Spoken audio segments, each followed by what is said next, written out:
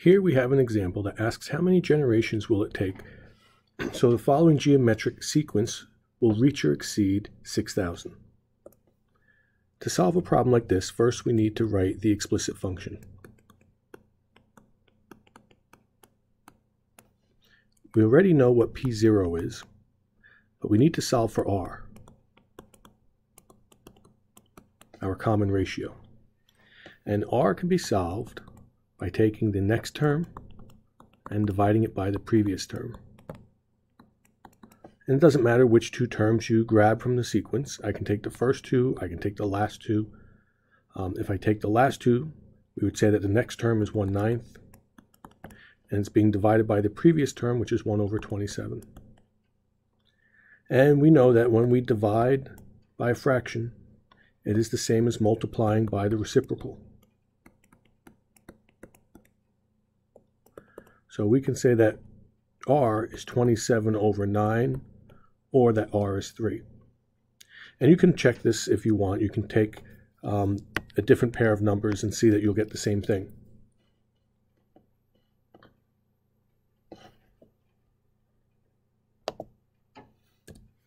If you were to take 1/243 and divide by 1/729, you will get 3 again. And I'll leave that for you to explore. So now we can write our explicit function.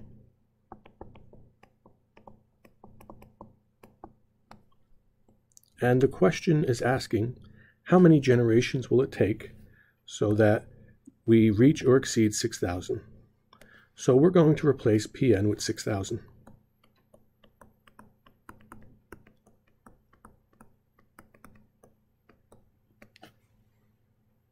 Now our goal is to isolate the n. So we want to isolate 3 to the n. And that means get rid of this 1/729. If I multiply both sides of the equation by 729/1, we see that fractions when multiplied by the reciprocals give us 1. And we're left just with 3 to the n on the right-hand side. But we need to multiply this together. 729 times 6,000. And we get 4374000 equals 3 to the n.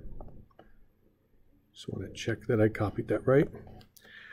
So now our exponent is where our variable lies, and to get that out we need to use logarithms. And the logarithm has to have a base that matches the exponential base. So we're going to take log base 3 of 3 to the n to extract the n variable. But anything you do to one side of an equation, you need to do to both sides. So we're going to take log base 3 of this 4,374,000.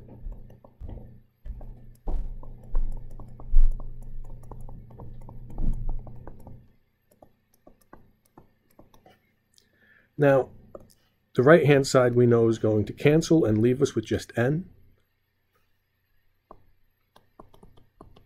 But we still have to evaluate the other side of the equation. And to do this, we use something called the change of base formula.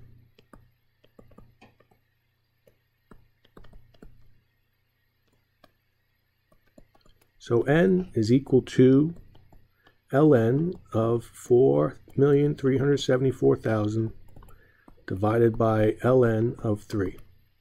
The change of base formula says you can take a log of any base and take the argument, that's what's inside the parentheses. So I took natural log of 4,374,000, and that goes in the numerator. And then you take the log of the same base, ln has to match top and bottom, and we put the base of the log, and we get ln of 3. So we want to evaluate this now. We go to our calculator. ln 4,374,000, close the parentheses, divided by ln of 3. And when we hit enter, we get that n is equal to 13.91864. Once we pass a number, So once we pass 13.0, then n is considered the next generation. That means it would take 14 generations to meet or exceed 6,000. If I plug in 13.91864 and all of the decimals exactly, I should get a number very close to exactly 6,000. But when we speak in terms of generation, there's the first generation, second generation. Once you pass the whole number, you go to the next generation.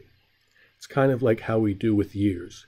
Once we get to the year 2001, it's the 21st century. So we can plug this back in to our model to see that we meet or exceed 6,000. So again, here's our model. If we evaluate p of 14, that would be 3 to the 14th power over 729.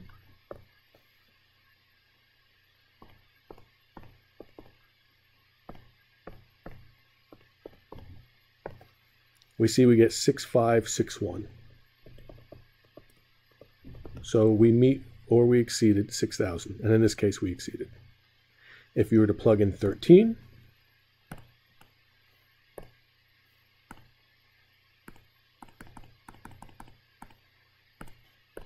so I changed a 14 exponent to a 13, you see we have 2,183.